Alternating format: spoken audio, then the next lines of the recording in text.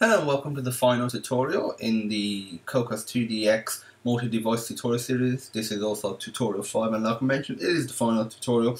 If you follow this tutorial and the previous tutorials, you should be all good to go for creating multi-device games that they run on iOS, Android and even Windows Phone if you want them. So in this tutorial, I'm going to show you how to implement an example scene. So it's going to open up a project in Xcode.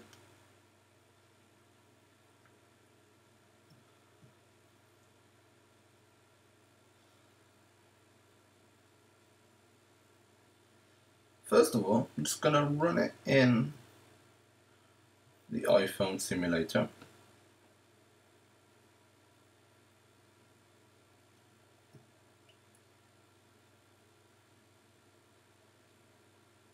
What we just want to show you first of all is this hello world label that's been added, and it's been added with a font size of 24. And what you'll see is on a regular iPhone or a non-retina iPhone, it looks okay, but when you start going into higher resolution devices, it's still retaining the same size in terms of, let's say, pixels, so it looks a lot smaller. But we obviously want it to scale up, look the same essentially on the different devices. I'm just going to show you how to implement some code to do that.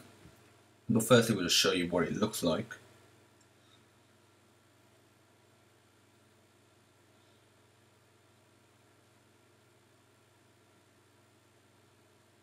Here we go, we've got hello world. It looks pretty good, it looks okay. But what we're going to do is load up the iPad Retina. So this is the stream situation on the other side of the scale. As you see, it doesn't even completely fit on my screen with this resolution of 1600 by 900. But I can scroll using the mouse, so it's alright.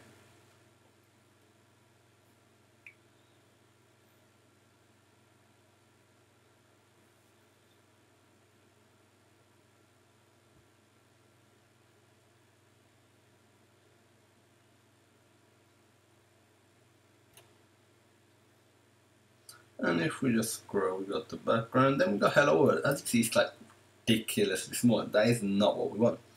So if we go back to Xcode, the way to do this, there's not actually, as far as I'm aware, any particular way. This is just a formula that we've just come up with, and it works well. If you do visible size, which is declared up here, obviously if it's named different, then you put a different name here. Dot width. You can do it dot height as well, but just make sure you always do it width or height. We're just going to stick with width for now. Divide by 1920. 1920 is essentially just a magic number. We are going to mention later on, don't use magic numbers. There's like the odd situation where you will, and even this, you could probably put this as a hash defined somewhere. But yeah, this is just a number that we've come to 1920, so basically, you know, like 1920 by 1080, that works well. And then it's going to do times by 72, and this number is the number that you will change based on the size. So you can think of this as the font size. So this is just a little formula, and you keep this the same. So you could probably even put this as a hash define as well. Whereas this is the actual font size. So if we now just run this,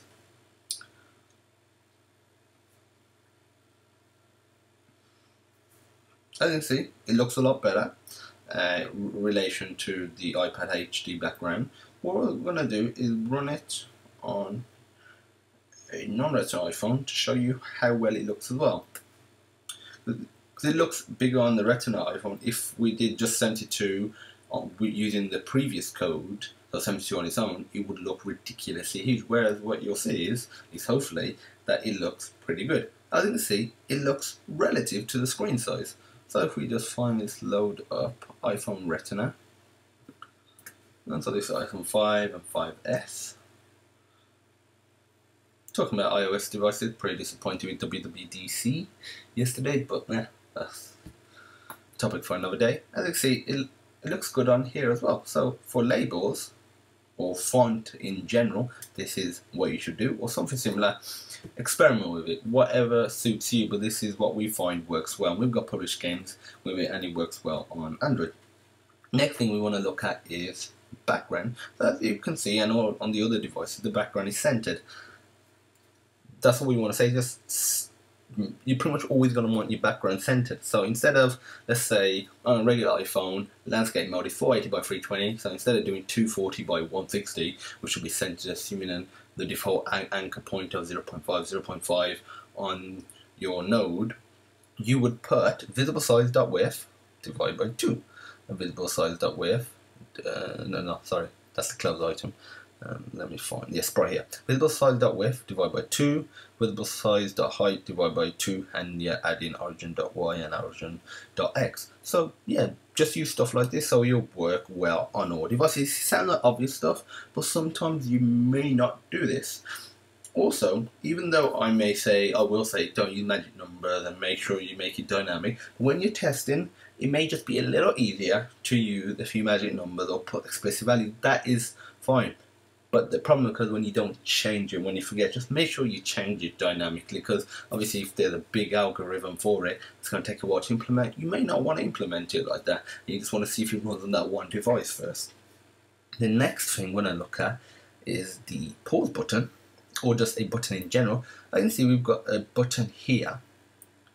And if we look at the close item, there's no visible size.width. So it's positioned all the way to the right, and they've done close item get content size.width divided by 2.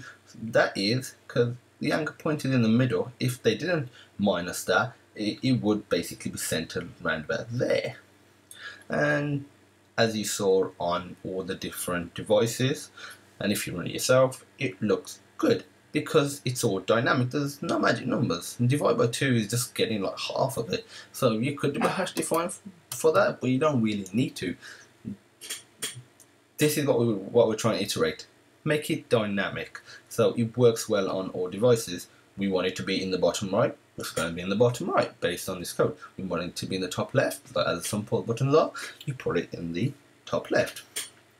So next thing is similar to the sprite and the menu item. If you're creating an actual game, so you have a player and you want him to be centered to the left here, so basically a quarter of the way in. Again, don't use pixel values. Use visible size.width divide by 4. And then for the height or the Y position, you do visible size.height divide by 2. So if you want it to be positioned around about there, same with, let's say if you have some enemies and you want 2 enemies, so one there and one there, you could do visible size.width divide by 4, and then you could times that by 2. I mean, times by 3, sorry, because 2 would end up here, 3, so you'll end up 75% of the way through, and then you could do visible size.height divided by 4, and then you could do, let's say, times by 1, times by 3, etc. And then the next thing is, again, just iterate, don't use magic numbers. So, give you an example. So we have this close item, and we are going to put I'm going to put 400. Not 400 by about 40.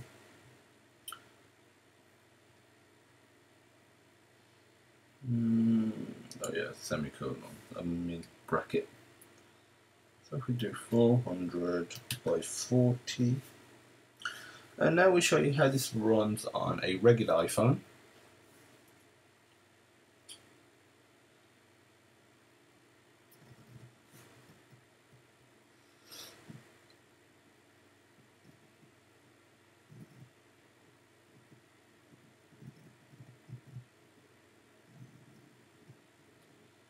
Okay, so it's sort of positioned in the bottom right, and it looks okay. But if we put this on an iPhone Retina, this will be positioned in the width about halfway, and y-axis not much up. It's actually sort of going in, and this is because it's not dynamic. What we've done, we've just put explicit values, and yeah, it worked okay with the regular iPhone, but not everyone uses a regular iPhone. Not many people at all. But even if they did, they have different devices. It's not like the PS Vita where there's just one resolution, which is really cool about Vita.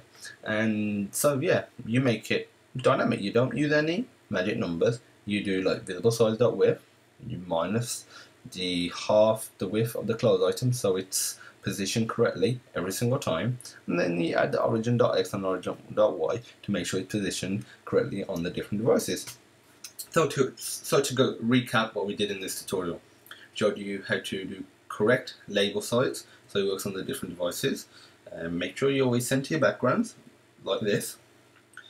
When you create some sort of HUD or something that's positioned sort of like in the corners or anywhere really, use dynamic positioning, and for dynamic sizing as well when you sizing stuff as well, and when you're moving stuff, scaling stuff, etc, etc. Also, when you're moving stuff around the scene, don't just move it, for example, if every frame you want to move it a pixel, 1 pixel at 60 frames per second on an iPhone will look a lot faster than 1 pixel 60 frames per second on an iPad Retina, because there's more pixels than an iPad Retina, so you look like it's moving slower across the screen. You want to factor in the screen size as well. So what you could do is like the screen size dot width times by your speed value, etc. Again, you've got to experiment for your game specifically. There won't be like one ultimate solution, but if you follow these steps, you should be all good. Also, yeah, like we were saying, when you place in different items such as a player, an enemy, and other objects within the game, use dynamic positioning, no magic numbers, and just again make it dynamic. That's it for this tutorial and this tutorial series in general. But if you have any questions, you can email us at support@sonarsystem.co.uk. The email will be in the description. Also, you can comment on this video, directly message us via YouTube, plus there'll be a link in the source code to the, a link in the description, sorry, to the source code that we used as a base, but because we haven't really added anything, there won't be any source code from this tutorial. And like I said, if you have any questions, feel free to message us. We'll be creating more Cocos2d-x tutorials as well. And as usual, thanks for watching and have a nice day.